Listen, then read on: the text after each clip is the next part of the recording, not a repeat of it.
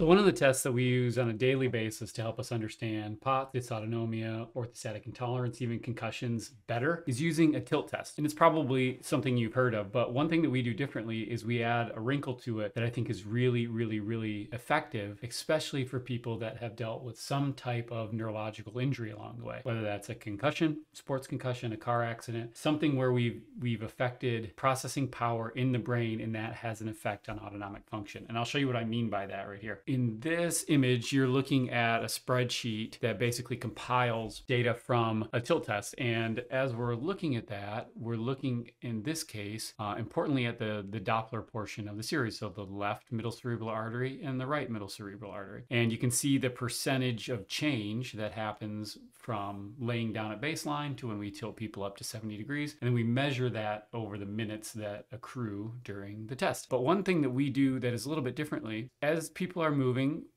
so for example, in this case, you can see there's a little bit of a difference here in left to right. So we want these numbers to be bigger than 90% in the first minute and then bigger than 85% in the subsequent minutes. And on the left side, they all kind of fit that criteria. But then on the right side, we see this drop that happens in minute 2 through 4 of that cerebral blood flow. So that's interesting. Then we see though, in this minute 8 is really important, because this minute 8, we do a slightly different portion of the test. So what we ask people to do is to dual task, but we have people count backwards from a number by another number. So whether that's counting backwards from 200 by 7s or by 3s, but what we want to see is we want to see this element of dual tasking where they're using their brain to think about something consciously, but we're not necessarily using sensory motor systems in the body. And this is really helpful because we can differentiate in this way between symptoms that are neurologically driven and ones that are mechanically driven. So for example, if someone's got an occlusion of an artery in their neck that's preventing blood flow, and that changes blood pressures in the body and in the brain, that's one type of problem. Then a different type of problem is if someone has these alterations where we see a change in the flow, but we maintain a blood pressure. But if we ask them to use their brain, we ask them to use those centers that help us do math in the brain, so these dual tasking areas. When we ask them to use that, in this case, you can see that acceleration of blood flow that's coming in. We can use that as a strategy, and then that helps us to be able to retrace that. And we can look at eye movements, and we can look at balance, and we can look at motor and sensory inputs and motor outputs, and we can start to determine what is the culprit here. So this is one case where this is really helpful, because you see in that 8th minute when we're dual tasking, all of a sudden we get this pump.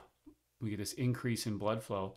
And then when it's done and we go back to baseline, we see that number drop back down again. So this is really helpful for us to understand, even when people are orthostatic, maybe just laying there has one effect on the reflexogenic system, the reflexes of blood flow or hemodynamic. But on the other side, we can see when we actually use these neurovascular models, we use these neurovascular systems, are we able to change that blood supply purely based on the way that we use the brain? And that has a huge impact on how we treat them going forward to help them regain that function. So if you're somebody that's working through a diagnosis, hopefully now as you move through these videos, you're starting to see, while having a diagnosis of POTS or orthostatic intolerance or dysautonomia kind of gets you an invitation to the party. Once you get there, you realize there's a whole lot of nuance patient to patient. And when we take a look at that and we understand it better, it gives us a better on-ramp to deciding what do we do to help people out? How do we get them down the road so they can feel better? So I hope that helps. Leave us a comment, like it, share it, please. We really appreciate it.